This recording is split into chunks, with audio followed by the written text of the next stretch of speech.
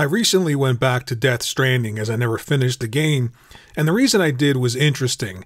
I've been playing old games lately, and one of them was Shenmue. No, I'm not looking for some sailors. I remembered the amazing feeling the game conveyed to players back then, and also how poorly it aged when compared to open world mechanics today. But one thing that stood out to me was the lack of urgency in the gameplay.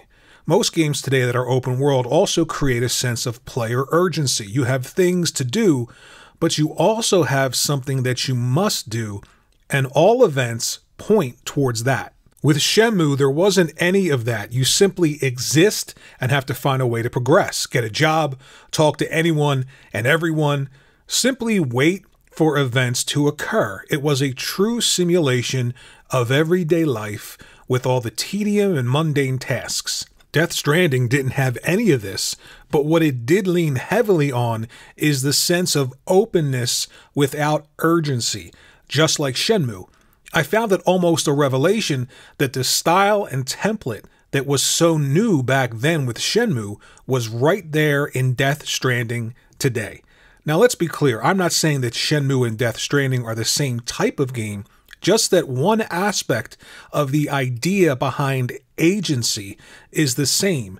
And that idea is that for some parts of the game, there simply isn't any. Take Shenmue. You are looking for a black car with men in black suits.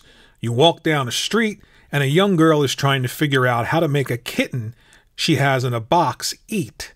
She tells you that the mother was run over by a black car speeding down the street, your first clue.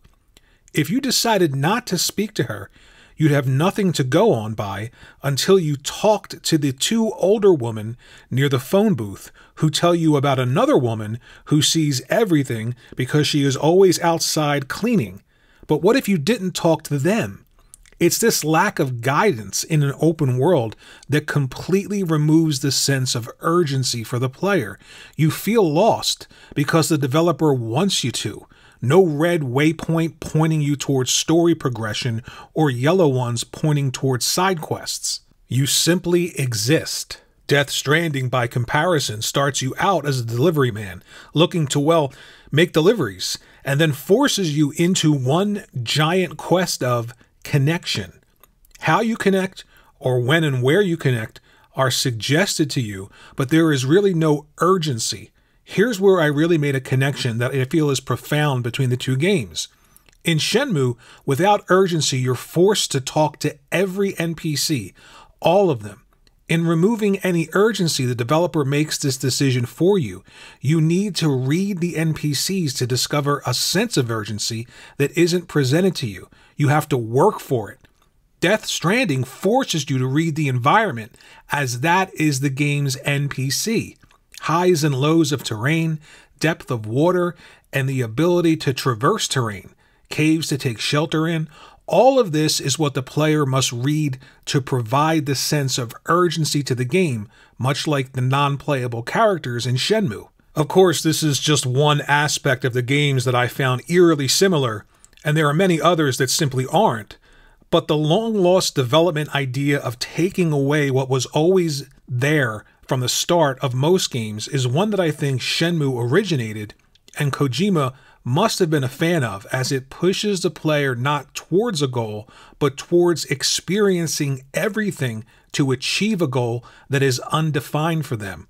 Ultimately, it's telling that the response to both games was mixed. Some gamers loved the games, and others not so much, and most cited this perceived lack of gameplay that curiously is a form of gameplay, just one that takes, well, work.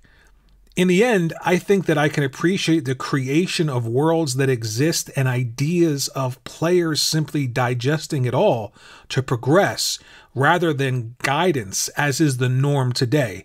It makes for unique experiences, and in an age where everyone claims nothing feels new, it's hard to argue that when things are presented that are new, in Shenmue's case, and things that are reminding us of how new things can be, in Death Stranding's case, sometimes it takes time for certain games to be fully appreciated for what they've achieved. It was interesting being reminded that you don't always have to have everything spelled out for you in a game.